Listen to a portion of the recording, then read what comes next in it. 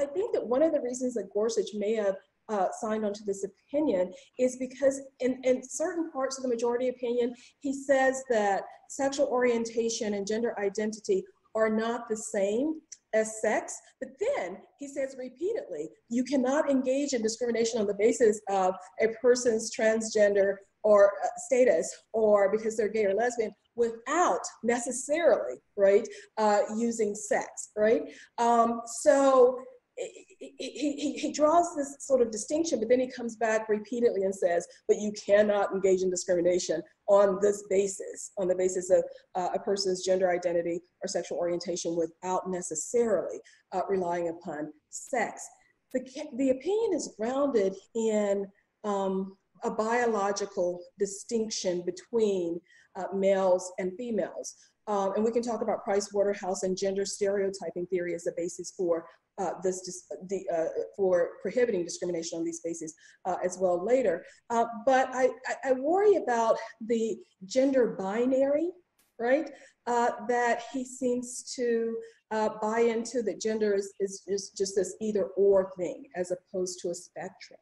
I think that he is exercising the judicial caution that we expect of a Supreme Court, of a Supreme Court justice, and he's trying not to take on more than he needs to in order to get in order to solve the issue at hand, which is whether this is discrimination because of sex. I do think that it's an old way of thinking about sex.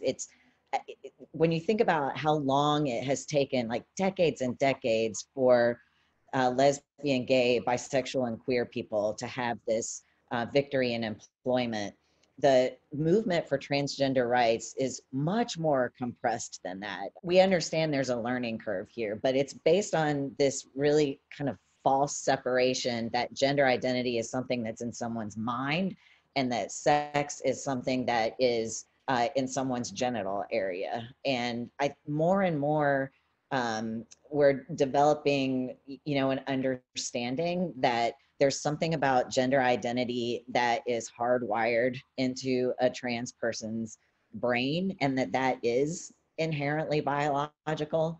But I do think that it's going to take time for public policy to respond to that. And for people who are non-binary, it is completely not an acceptable answer to say that lesbian, gay, bisexual, and binary trans people will have our rights now and we'll come back for you later, because that's what the trans community was told by the lesbian and gay movement well before they acknowledged that bisexual people existed.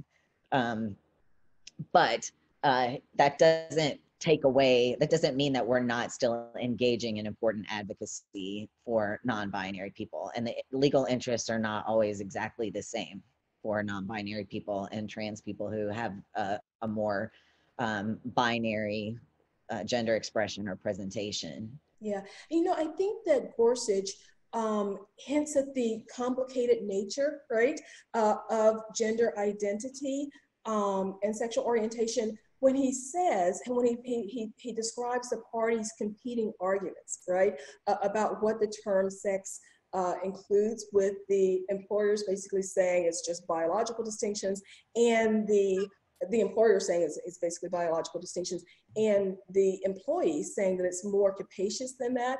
And he says in the opinion, but because nothing in our approach to these cases turns on the outcome of the parties' debate, right?